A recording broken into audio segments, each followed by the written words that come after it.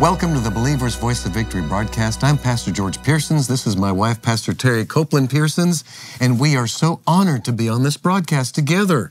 Terri, this is the fulfillment of what happened so many years ago at ORU. Yes. The Lord putting together our lives, and one day we would be on TV. Yeah, no, and I was taking TV classes, and that's right. Your oral communication class came in and put you in front of the camera. Yep. Only on that one, I was behind the camera. Making fun of me. I was going to say that. Yeah, but you really were. Yeah, but you know, people don't realize that it was actually Terri that started the television department of Kenneth Copeland Ministries. Actually, you went to ORU to learn how to do television, to do what?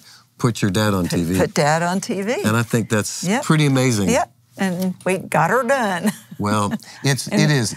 And since then, there's a great team that puts these broadcasts together. That's not right. just this one, but all the broadcasts on the Victory Channel that we put out our original programming. Tremendous. I'm so thankful. We Tremendous. have a great and very talented group of people. They are. You know, this week on the broadcast, this week and next week, we are digging into the topic of forgiveness, letting things go, releasing that forgiveness in our lives. We're calling this the lifestyle of forgiveness. And really, it's a challenge. It's a challenge to all of us to step up our game when it comes to forgiving others. And we began yesterday talking about this, Terri, and we really covered a lot of ground. As a matter of fact, all of the notes that we are using here are available on kcm.org/notes. You can access those, you can print them out. Pastors, you can use this as an entire series for your church, and you can build on top of what we've done here, being able to put all of these scriptures together and all of these thoughts together. So we're talking about this week, and we had a great time. I just want to mention something you said to pastors. I was reminded, I know we quote Brother Hagin a lot, but he's really helped us over all these years. Yeah. He's a very wise man and very successful in spiritual things. And he said as he pastored, he said there were two topics that he came back around to a lot. And he spoke on them very frequently. And one of them was the love of God, talking about God's love for us, God's love to us, God's love through us, and the importance of it in our lives. And really, we as pastors need to be reminded of that instead of just complaining about congregation members that don't walk in love together. You got to preach on it. Yeah. You get what you preach. Yeah, that's true. Let me start here with our foundation scripture. This is Mark 11:22-26, and I'm going to read it to you from the Amplified Translation. And Jesus, replying to them, said, "Have faith in God constantly. Truly, I tell you, whoever says to this mountain, 'Be lifted up and thrown into the sea,' and does not doubt at all in his heart, but believes that what he says will take place, it will be done for him. For this reason, I'm telling you, whatever you ask for in prayer, believe, trust, and be confident that it is granted to you, and you will get it. And whenever you stand praying, if you have anything against anyone, forgive him. Let it drop. Leave it. Let it go. In order that your Father who is in heaven may also forgive you your own failings and shortcomings, and let them drop. But if you do not forgive, neither will your Father in heaven forgive your failings and your shortcomings." You know, I stopped to think right there about, it says, let it drop. Jesus was very picturesque when he described things. Let it drop. Let it go. What does that mean? So when you have something, it's like, let go of it. Just let go of it, just like that. Not hang on to it and kind of, sort of, and think about it and how, just right then and there. Let it go. Let it drop. Let it drop and roll away. The other day, I pulled out a bag of apples out of the refrigerator. Yes. They were small ones, and it was supposed to be sealed, but it wasn't. And I opened it up, and those things started rolling out. And I thought, there is no way I'm going to stop all those apples from. So I stood there, and you know what I did? I let them drop. I just let them drop, and I watched them, and they rolled here, and they rolled there, and there was one that rolled under the stove. Oh. And I looked, and it disappeared. I thought, what happened to that apple? We had to pull the stove out. It disappeared. Well, it disappeared. Now, you can't let apples remain under the stove because you'll pay for that later. Yeah. But you can let unforgiveness drop and just roll away. Yeah. And don't go looking for it. Don't go try to find it.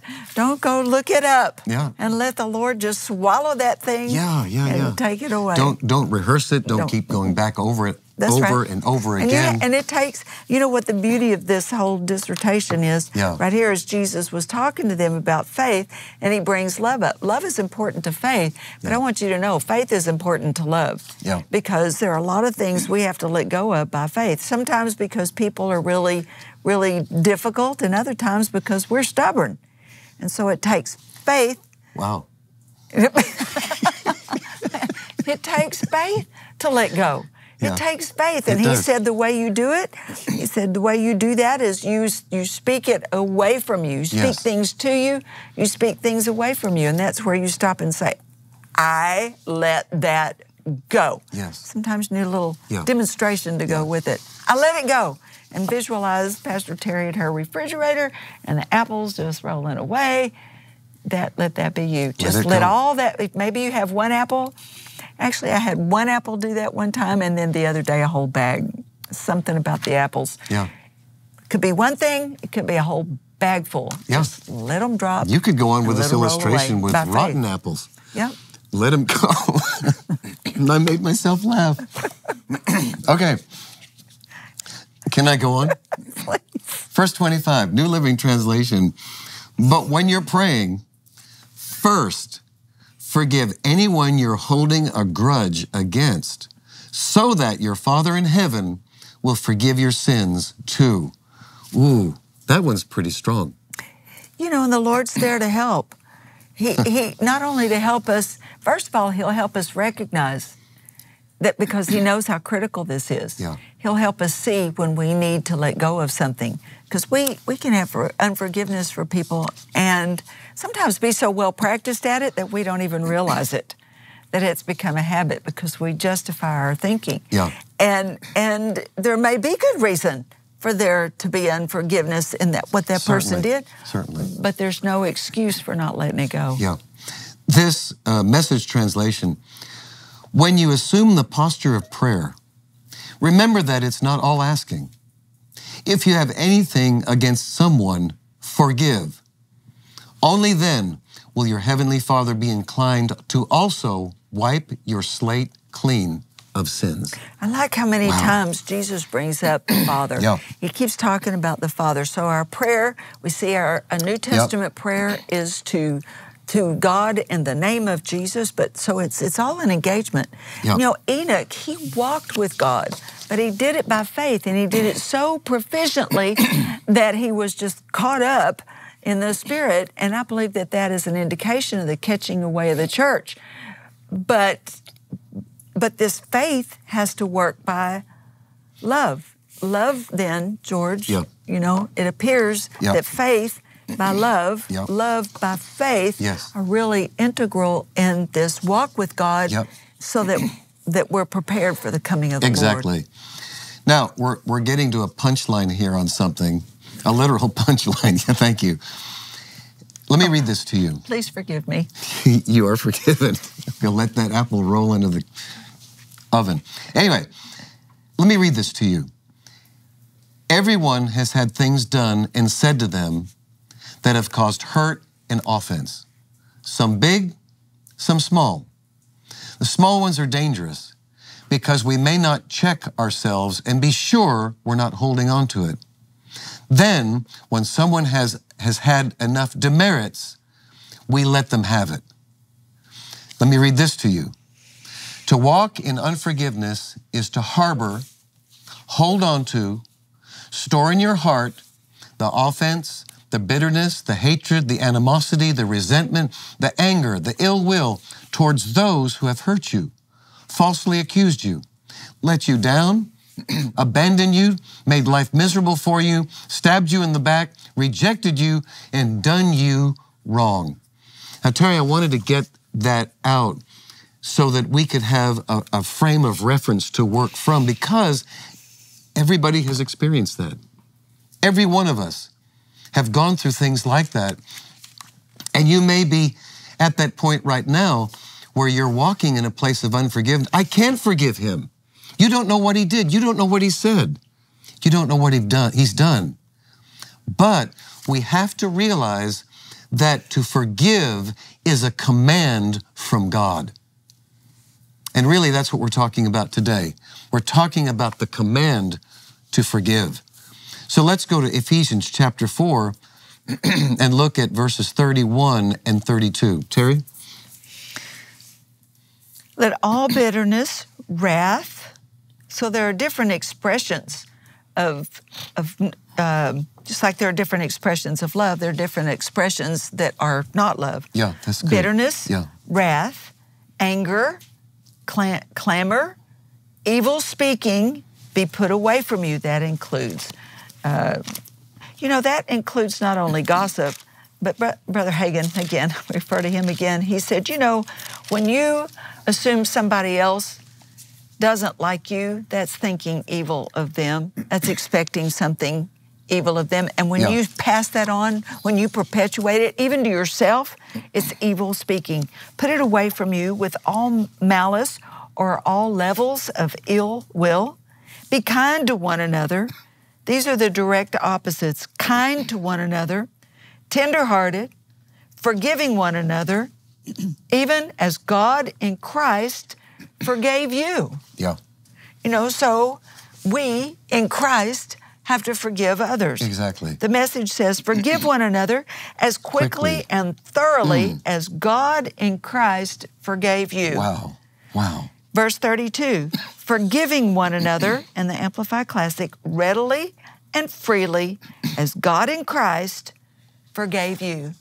In other words, God could forgive you because Christ, Jesus, the work that he did as he came as a person, in him, God looks at us through him and what he did. Yeah. We should look at others, even unbelievers. We look at them through Christ and how he sees them. He sees them as a lost sheep. He sees them not as someone he wants to exterminate, get rid of, but somebody that he wants to draw close. Yeah, and this is a command. It's a command when it says, you let all bitterness, wrath, anger, clamor. Now, clamor is being quarrelsome and contentious. And evil speaking be put away from you. Be put away from you with all malice or levels of ill will. To be put away from us with malice, I mean, that is a serious thing to do. And be kind to one another, tenderhearted, forgiving one another, even as God in Christ forgave you. That is a command from God. And it says here, you read this, forgiving one another readily and freely, quickly and thoroughly, in the same way that we have been forgiven.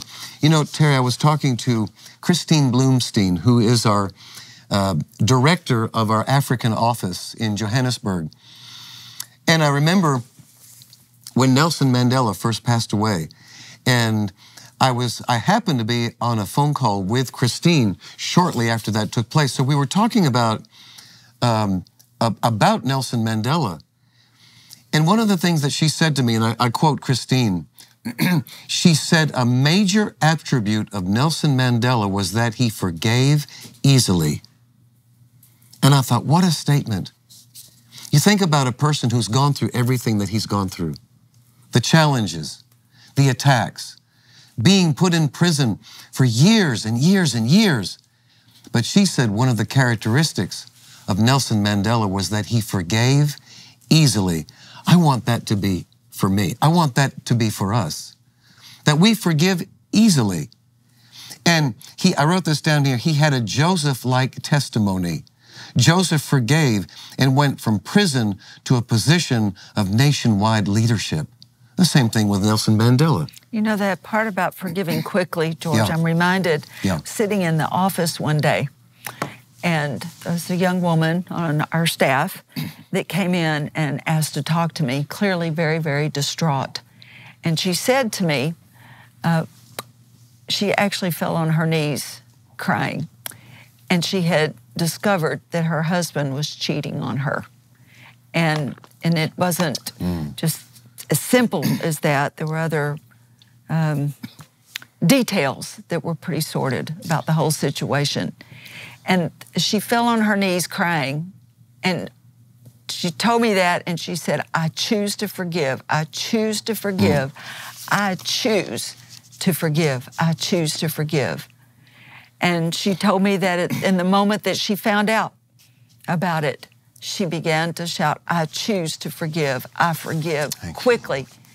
Now, through the course of time, she had to continue to exercise that, continue it, because it wasn't immediately remedied. In fact, eventually, the marriage wound up being dissolved, but because of the ongoing situation. However, the point about it was she stayed in the place of freedom. Every time there was more to be uncovered, I choose to forgive. I choose to forgive. I forgive. I forgive. I forgive. And because of that, the Lord was able to move and step in and take care of her situation, turn her situation, and she's okay. She's okay. And that really is the crux of it all, is to get us to a place to where we stay okay. No, it doesn't always work out with other people. They don't always make the change. But we never want to be the reason they don't make the change. But even more than that, we want to stay in a place where God can get to us and get us to that place. That's what Nelson Mandela did. And as a result of that, he went out of prison and eventually became the leader of South Africa because he chose to forgive. That's just like Joseph, Nelson Mandela. And that doesn't mean people are perfect or that you always like what their politics are. Come on. The Lord told someone, he said, Christians will find they face judgment over spiritual sins. What's a spiritual sin? Those are the things where you're not walking in the love of God. Okay, those kind of things, strife, bitterness, sowing discord, and unforgiveness. You find judgment will come down on you. Hard things happen more because of that than any other mistake that you would readily identify. When you look at the word forgive, in the Greek, it means to completely and permanently remove the offense. It means, and I do this, Terri, when I do word studies, I look at this because I study these words very carefully. It means to send away. It means to dismiss, to release, to let go, to lay aside, to cancel, to pardon, to wipe the slate clean. And the book that we're offering, this Rick Renner book, he said this word forgive is a powerful Greek word, and it means to permanently dismiss, to liberate completely, to discharge, to send away, and to release. And the best modern day translation of this word forgive is to let it go. Let it go. Sometimes you have to demand for it to go. You know, there was a lady one time, and she came out the front door, and her little dog followed her, and she said, now go back, go back, go back, go back, go back, trying to get it to go away, and it wouldn't. So she stomped her foot and said, get! One little dog turned and ran away because she insisted. Sometimes thoughts and feelings don't dictate whether or not we've forgiven, but you can command your feelings. Now you line up with what I have done by faith. I forgave. Now feelings line up. But feelings are not the definition of forgiveness. Yeah, that's right. It's a heart issue. It is a heart, not an emotional one. And it's a decision. It's a decision that we make to forgive. And people have said to me before, but Pastor, you don't know what I've been through. You don't know what they did. You don't know what they said. But then you have to keep going back to the Word of God, to the command to forgive. To be able to forgive when it seems like it's the most impossible thing to do. I know you've been through issues. Terri and I have been through issues together. But together, we've had to forgive. We've had to let things go. We've had to release it. Because if you don't, it's going to hang on to you, and it's going to cause you to become dull to the things of the Spirit. To be able to let that go. And I think about this, Israel, and what they've been through.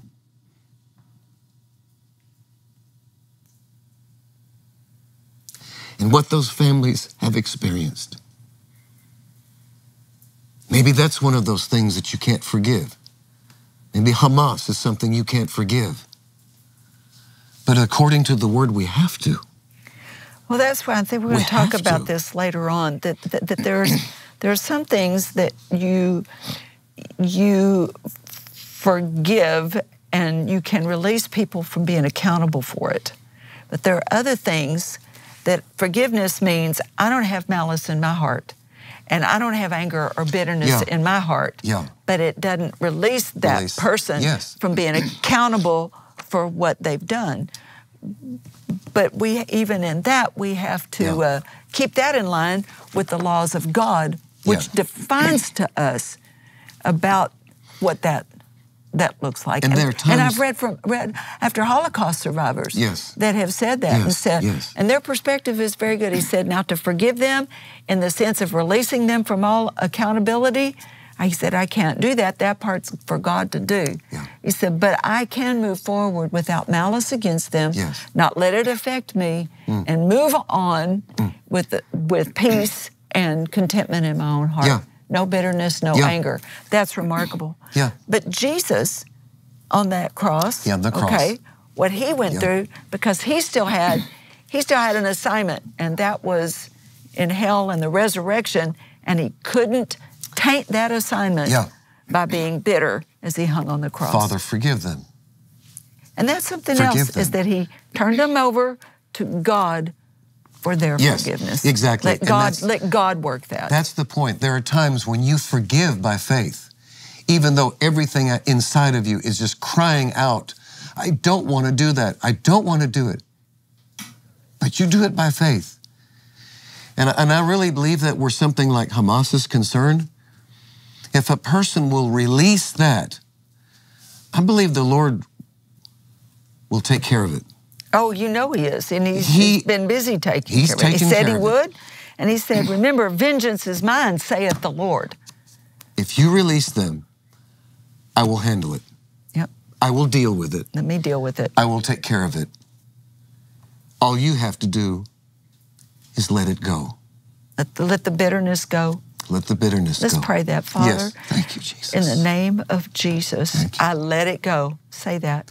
I let it go. I let bitterness go. I let anger go. I let unforgiveness go. Now, the love of God that's in my heart, thank you, Father.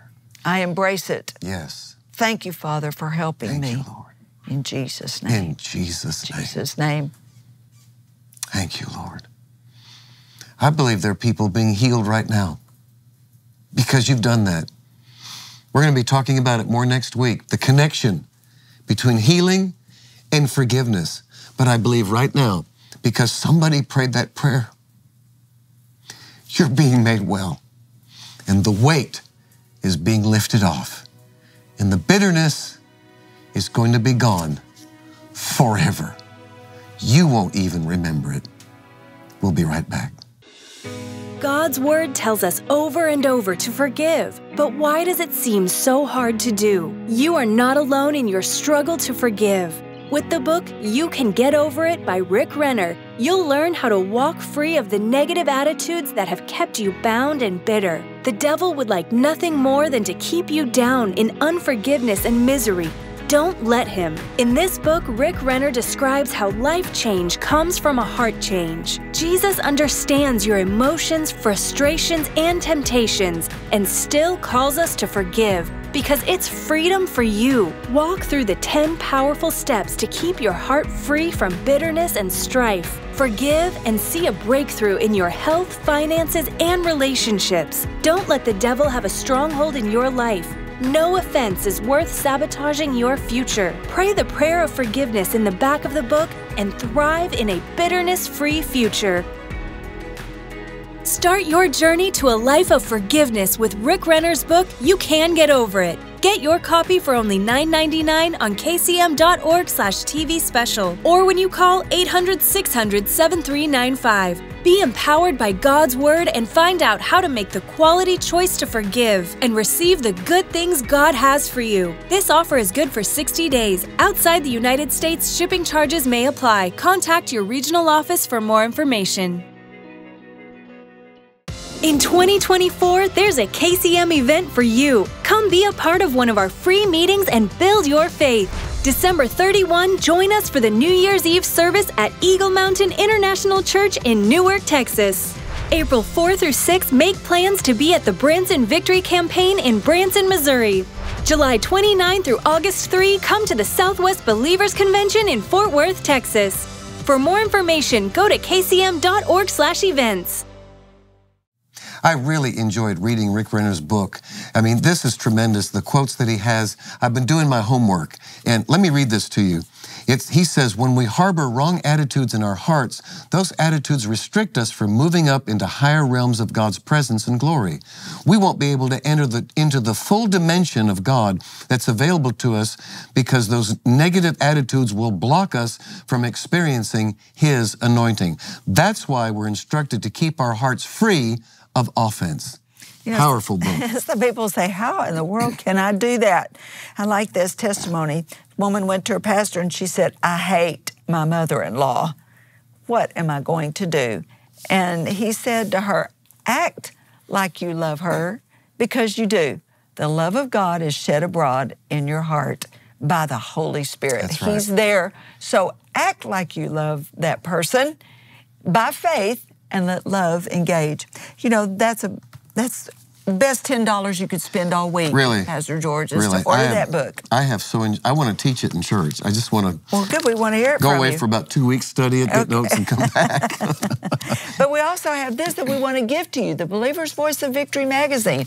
All you have to do is let us know that you want that. It's just full of articles and insightful things from programmers that will on the Victory Channel that will teach you faith and how to walk and live by faith. That's right.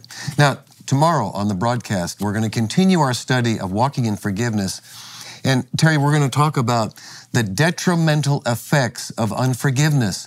We need to know how it affects us. Yeah, when you hear this, you're going to want to forgive. I forgive.